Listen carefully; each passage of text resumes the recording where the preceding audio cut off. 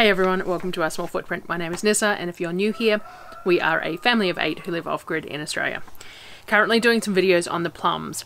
So I received, it ended up being 60 or 70 kilos of plums from our food hamper, which is a food pantry, food bank style situation. You pay a set fee a month, you get a hamper.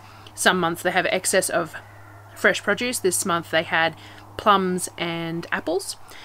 And then you get a couple of items, like a couple of bags of each sort of thing. I did send a message and say, if you've got any surplus after everyone's collected what they need, could you give me a bell and I'll grab some extras. So I ended up with a lot of plums. So I have been slowly working through them and making sure that we use them in a way that they're not going to get wasted.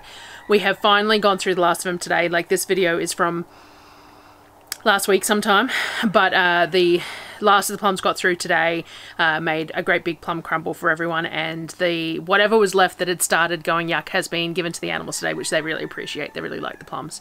So finally got through them all. Now, yesterday's video, or the day before, whenever it was, I showed barbecue plum sauce, which we made a batch of, and I made quite a large batch, and then I also made another triple batch later on, and it's in the next day or two's videos, part of that. But one of the other things I really wanted to make with the plums was Worcestershire sauce. So Sally Wise has a recipe for Worcestershire sauce on her website that uses plums, so that is the one that I decided to do. There's lots of variations on the internet though on how to do your own Worcestershire sauce, and I think the biggest benefit to it is that it's gluten-free if you do it yourself. So for anyone who has issues with gluten, buying gluten-free Worcestershire sauce, then making your own will be good for that. So come along and see me make it. This is the first time I've made it myself, and so I'll let you know how it went for me. And I haven't actually tried it yet, so sometime in the next few videos I will make something where I will use it and bring you along for when I try it. So let's see how the whole process went.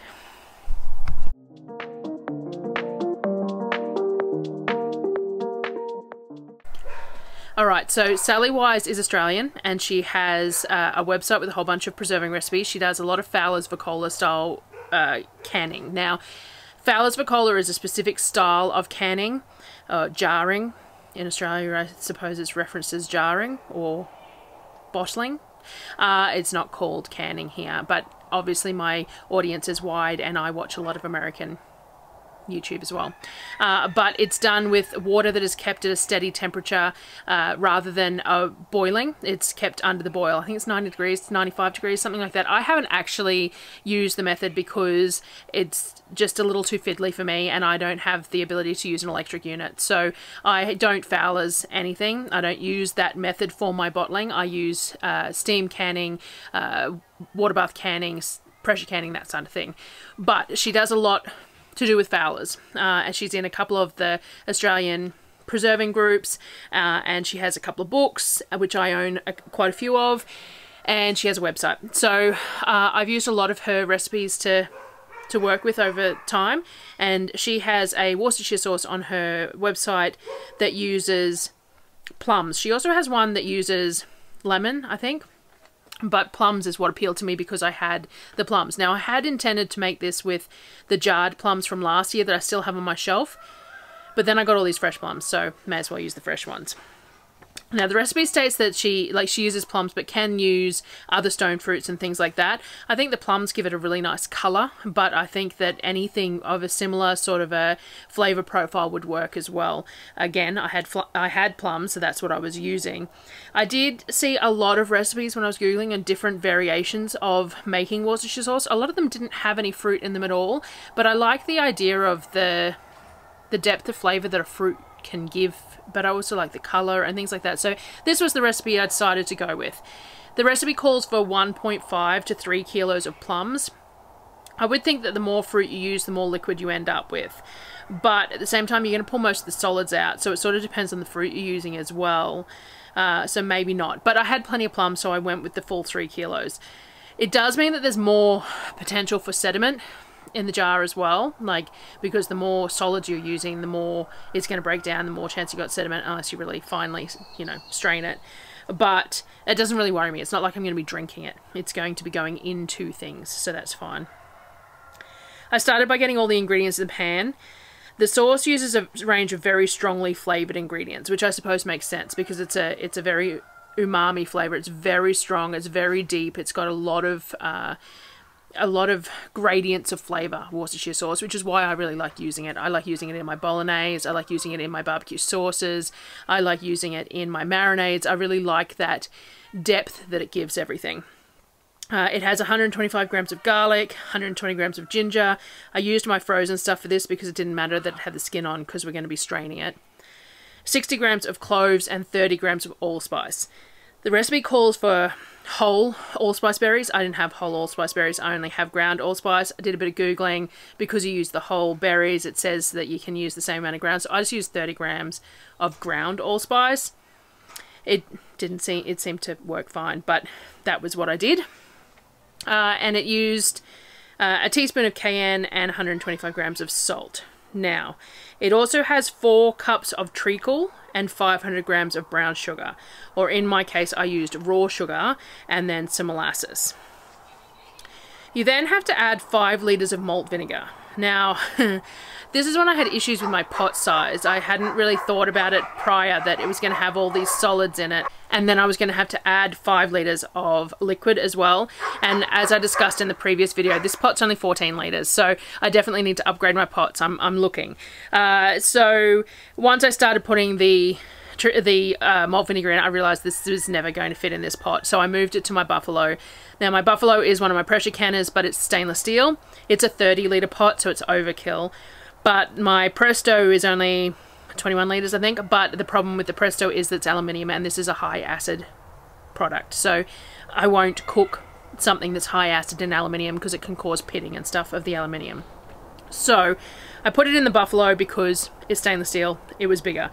Now, the cost of malt vinegar was a little bit of a, like, it's 5 litres of malt vinegar in it, which seems a lot of a store-bought item. It's a bit like when I did the baked beans and there was that toss-up about the fact that it has so much tomato juice in it. Tomato juice isn't something I normally buy. I do buy malt vinegar every now and again for like pickling onions and stuff, but I don't use it very much. So it was a lot of malt vinegar that was bought purposefully for this recipe, which, you know, but it makes a fair bit too, so we'll see. I'll break it down at the end and see how much it ended up costing me. So after you get everything into the pot, you bring it up to a boil and then you turn it down to simmer for 3 hours. Now, it smells like strong. You're cooking off vinegar, you've got all that garlic and ginger in there. It is really, really potent. I would not do this in an indoor kitchen. I'm really lucky. My kitchen is out on the patio. So, but even then, people would walk into the kitchen, get a nose full of fumes and go, oh, wow. So yeah, it kind of burns. It's very strong, and it permeates everything, and you're going to simmer it for 3 hours. So be aware of that if you're going to make it, because that's a really long time to be simmering something with that strong a smell. And it's going to, like, if you did it inside, it's going to go through the whole house, and I bet you it would smell like that for quite a while, because it's vinegar fumes being cooked off. So just be aware of that. Once you've simmered it for your 3 hours, then you need to strain it. Now, I used a metal colander, very fine metal colander, to strain it because I'm not overly concerned about the particles and the sediment. I didn't push the fruit against the walls of the colander when I was doing it. I just moved the pulp around to make sure it got the juice out of there. Now, I think perhaps that because of looking at the amount of ingredients purchased to make this and the end results, that perhaps straining it in something like a jelly bag and letting it hang, so a bit like what I use for my cheese, I'll put a photo here, a bit like what I use for straining my cheese, might be a good idea. You're going to get every last drop out of it that way. And I don't imagine any insects or anything are going to want to land on it either because of that whole smell thing that we discussed.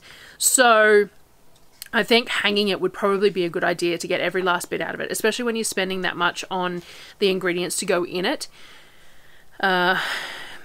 But I don't know, because yeah, so I moved it around the the colander without pushing it against the side so that we got as minimal sediment as possible. Put the scraps in a bowl and just kept on going. I did pour off any liquid that rose to the top of the bowl of scraps. So if you've ever made anything like this, you know that sort of liquid sort of rises to the top, and poured that off into what I already had as well, just to make sure I was getting as much as possible. But it did create a fair bit of its own liquid. So I do think that there is the potential that I lost maybe the rest of a jar by not hanging it and letting it drip for a while. I don't know. I'd have to make it again and see. But the whole point is too that you never really know how much you're going to get, because it depends on the fruit that you use, the quantity of fruit that you use, and what the evaporation's like. So on that day, if you've got it turned up slightly higher or slightly lower, it's going to affect the amount of evaporation and how much liquid you lose when you're simmering it for 3 hours. So I don't know. I don't know what the standard is to get out of this, but we'll see. Anyway, it was, you know, it is what it is. So I cleaned some passata bottles really well and used those for the product. Now, you don't have to can these, you don't have to process these because it's such a high acid product, but we'll see how I go. I discussed it yesterday or the day before, whenever the last video was as well, about getting things sterile in my kitchen is really hard because we don't have hot water to the sink. We boil kettles or use a bucket from the hot water system in the shower, just because we tried putting the hot water to the sinks and everything else, but you end up using too much because you turn the taps on. Anyway, different, totally squirrel, different story. So we use buckets from the shower, and that hot water system only gets to 50 degrees, or we use boiling kettles in the sinks and things like that. Anyway, it's hard to get things sterile. So things are they're washed with warm, hot, soapy water, but sterile is a little hard in my environment. So I would normally process things even if they don't need to be processed, but this is Worcestershire sauce. It's not, you know, like this, it is like 90% vinegar. So I decided to, we'll see, and I'll check. So what I did is you have your warm, clean, sterile jars, you pour your liquid in, and then you cap it while it's hot, and it's supposed to last on your shelf. So I warm washed my bottles, I filled them up, I put the lids on while everything was hot, the bottles were hot, the Worcestershire sauce was hot, everything else, and it will create a bit of a seal because of that, like open kettle canning. I don't open kettle can anything though, just as a side note, but this doesn't actually need to be canned. So anyway, I got 4 and about 3/4 bottles full. The bottles are around about 700 mils, so say what, 3.3 litres out of it. That was with 3 kilos of plums and 5 litres of malt vinegar. So I filled all the jars, put the lids on them, and then once they were cool, I labelled them and put them on the shelf. And I'll keep you updated as to how they last on that shelf and whether I see any issues with growth anywhere. And we'll do a taste test soon on those as well.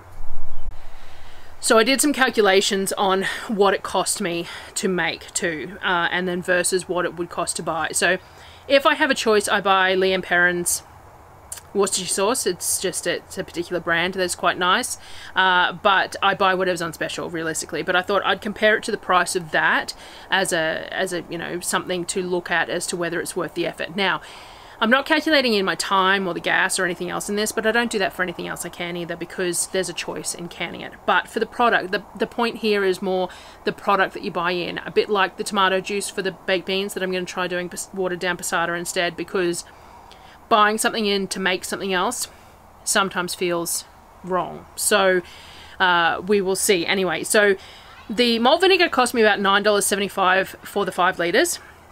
The treacle was $5.45 for a jar, and it was basically a whole jar was used. Now, I do know that you can make your own treacle. I don't know, it ends up not being treacle as such, but a faux form of it, and I don't know if that's an issue or not, but I might have a look at that out of curiosity.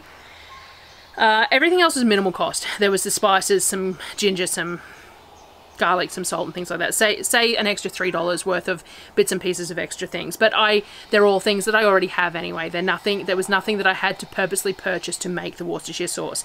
The things I purchased purposely to make it were the malt vinegar and the treacle. So say we did $3 worth of extras. That works out to about 55 cents per 100 grams at 3.3 litres.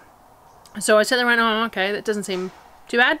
So I went on to the Coles website. Coles is a grocery store here that we regularly go to.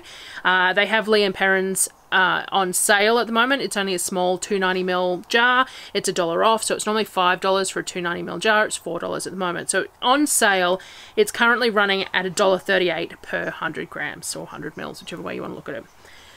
So the homemade stuff is almost a third of the price.